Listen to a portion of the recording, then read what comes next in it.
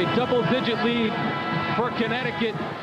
A wild offensive series for them because El-Amin was on the bench. But look at the bounce they get. Robertson in the right spot, right time, puts it away, stretches this lead to 11, and it really put some electricity through this building during the break. The game reset, 58-47. UConn, Syracuse led it 45-44. Huskies on a 14-2 run.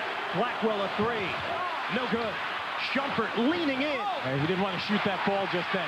He didn't have the confidence going through the lane. UConn in control.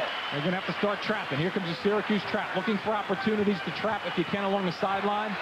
Freeman gives it off. Voskuhl rolls in and a foul.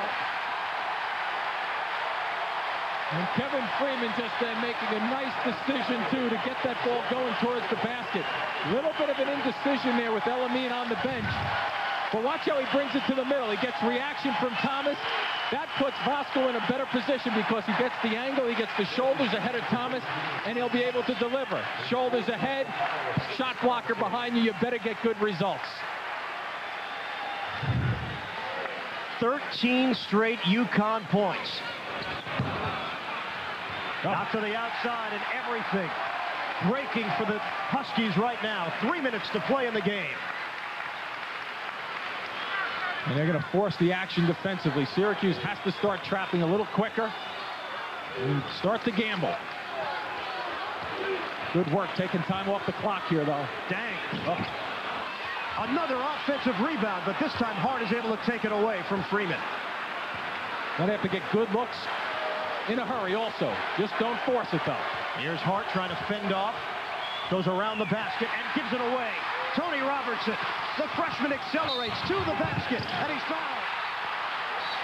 A collision with Shumpert. Bland was there as well. And his accelerate such a great choice of words just then, because when he got that basketball, it's spin, dribble, and go. You'll see the situation, the floating pass. They'll watch him come right down the left side of the floor, but put the burners on. He gets the angle. That's not going to work if you're Syracuse. Too much speed on that one play. Number 2 on Tony Bland. Robertson misses on the first attempt, 71%. You know, one thing about freshmen, Jim Calhoun will play you. If you have the ability, he doesn't look at a freshman and say, I don't trust him on the floor. And Robertson has gotten a chance this season. Able to hit on the second free throw. UConn extends the lead, 61-47. He's got Zagatron? I'll exchange it. Introducing e-merchandise return from the United States Postal Service. It's so simple, your customers can print a prepaid return label right from your website. Now the stuff they buy online practically returns itself. Easier exchanges for them means more business for you. What's your e-priority? Fly like an eagle. So what's on for today? Boss wants you, me, and Charlie to take the new Silverado and move them bales. Is that Charlie? Chevy Silverado has the most powerful V8 of any 4x4 pickup. Then we gotta water the herd. 300 horses make it more powerful. If there's any daylight left, we'll take Norm up to see the ladies. More powerful than Ford and Dodge. That's why it's the truck. Silverado from Chevy. Well, guess that's enough for today. There are many of you. There's you, the homemaker, and you, the homeowner. You, the gourmet, the paramedic, and the diplomat. You support the world, but who supports you? You are one of 68 million Americans who aren't getting enough sleep. The kind of deep sleep you get on a bed that uniquely cradles and supports your body as no other bed does. Oh, I love this bed. The Crown Jewel from Sealy Posturepedic. We support you night and day. When the bad guys bring out the big guns, Samo's got the upper hand. No gun, no problem. Nobody does it like Samo. Martial law, CBS tonight. CBS Sports coverage of the road to the Final Four is sponsored by Chevrolet Trucks, the most dependable, longest-lasting trucks on the road. Sealy Posturepedic. We support you night and day. and by priority mail from the U.S. Postal Service.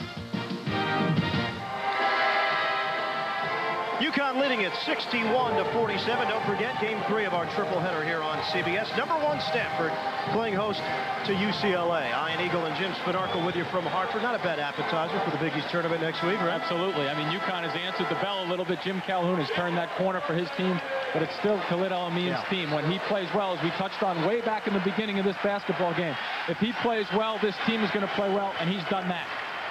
And the Orangemen have gone ice cold, just searching for offense. Here's Hart on the dribble. Bland pops to the outside. Shumpert. And it rims in for Preston Shumpert. Well, if they ever need him to score earlier than what he has, first number to go down for him this afternoon. 1 of 8 from the field for Shumpert, who came in shooting 47% from three-point range. They double up on Robertson, trying to put some pressure on him. Shumpert couldn't take it away from Freeman. He lays it home. Well, we've seen twice with Kevin Freeman trying to make basketball plays. A little bit of traffic, a little bit of trouble, gets the ball and goes right into the paint, makes some things happen. Nice job for Kevin Freeman. Good all-around effort. 15 points, 9 rebounds. Hart in some trouble on the spin move. And a whistle finally stops play as it went to the interior. Coming up tonight on CBS, you can get things started with Early Edition.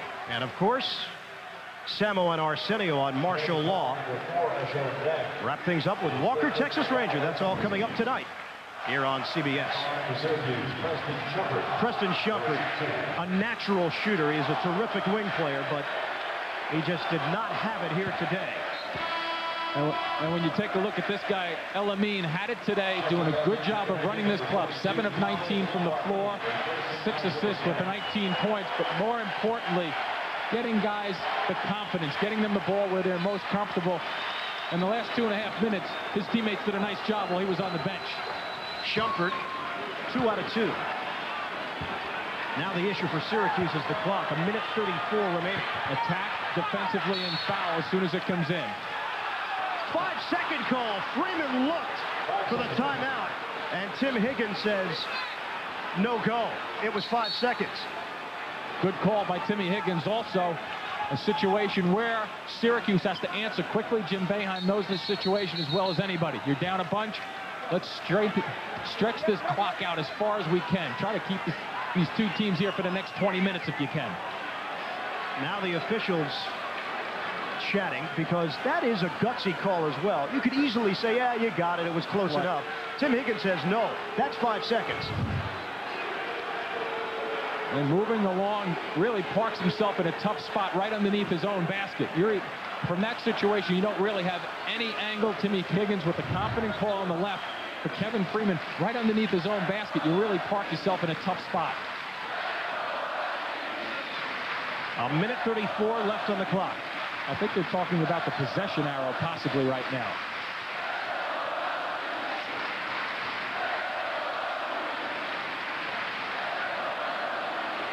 They're ready to play. And Boeheim's team with a chance to cut into the lead, trailing by 12. This Monday, CBS presents a new comedy about the magic of falling in love. Don't miss an all-new episode of Grapevine, Monday on CBS, right after The King of Queens. So Tony Bland will trigger in. His team is down 63-51. Quick hitter from long range if you have it. Oh, did he call timeout again? Yes, he did. Yep. Khalid El-Amin. Great play off of the inbounds. UConn looking to pull off the victory.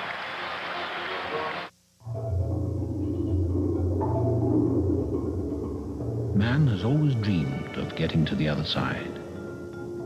Some make it, some don't. But at least your phone calls get there. Because Agilent provides technologies for almost every kind of communications network. From way down here to way up here.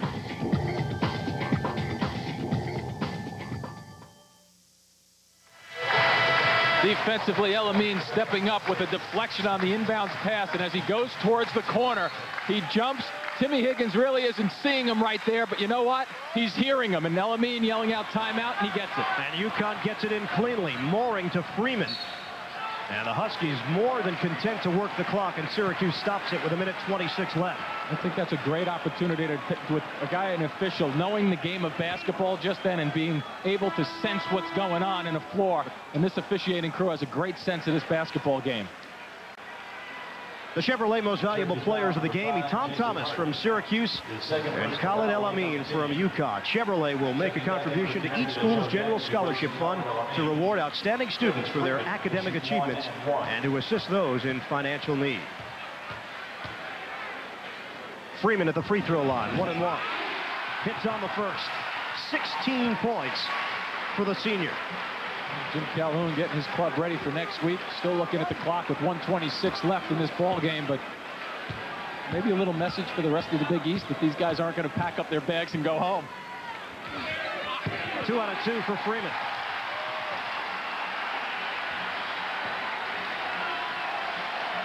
(65-51) UConn. Don't forget Stanford, UCLA when we're finished here in Hartford. Hart down the lane and a foul called. Stops the clock with 1:17 left.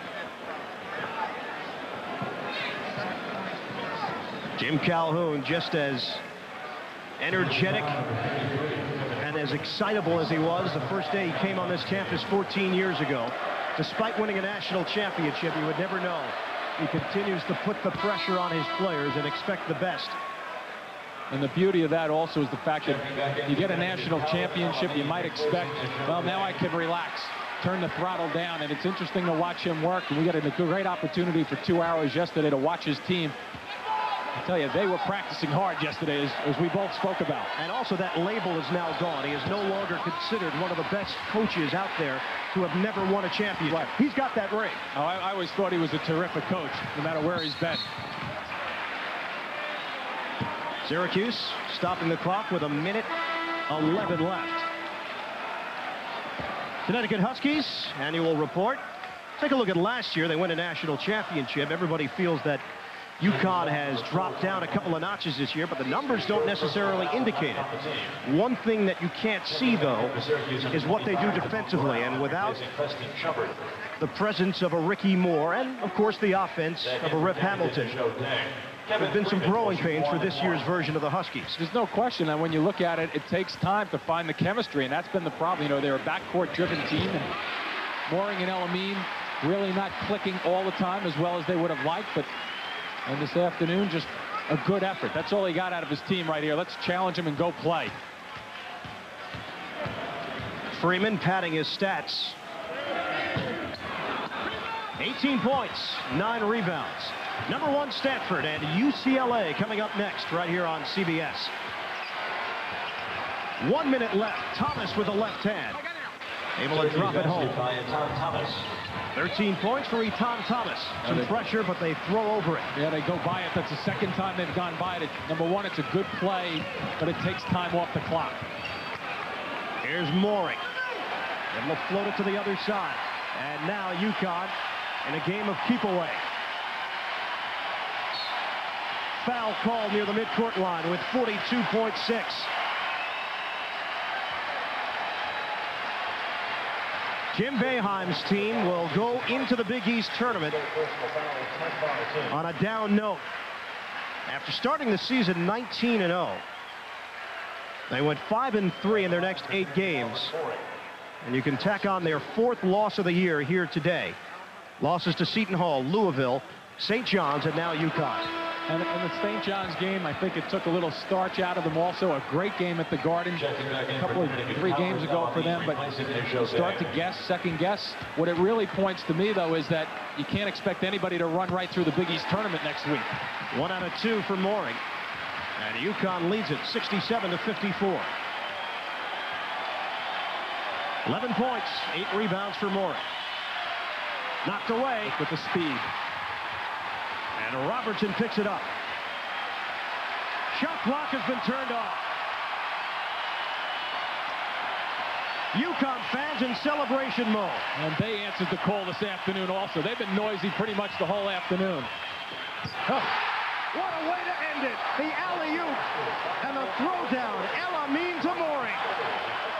Maybe one with the shot clock. They could have run that out, too. Maybe one next week. Connecticut will be thinking about it. So will Syracuse for sure.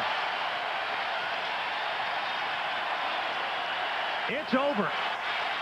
UConn ends the regular season with a victory. They knock off Syracuse. 69-54, the final from Hartford. Coming up next, #1 Stanford taking on UCLA. That's coming up right here on CBS. So, for Jim Spanarkel, I'm Ian Eagle saying so long from the Hartford Civic Center. Our final score, UConn 69, Syracuse 54. This has been a presentation of CBS Sports, home of the NCAA Basketball Championship. Before you do this or this or this, you want to have this and this and this. You'd be surprised how much of our technology goes into your day. So for this or this. We're Siemens. We can do that. Tonight, do millions watch Walker for his wit and wisdom? I have my moments. Of course they do, but they keep coming back for the action. Chuck Norris is Walker, CBS Tonight. For king-size comedy, the address is CBS. Hi, everybody. I'm Joe Tessitore. Don't go anywhere. More UConn coverage coming up. Post-game show coming your way in mere moments.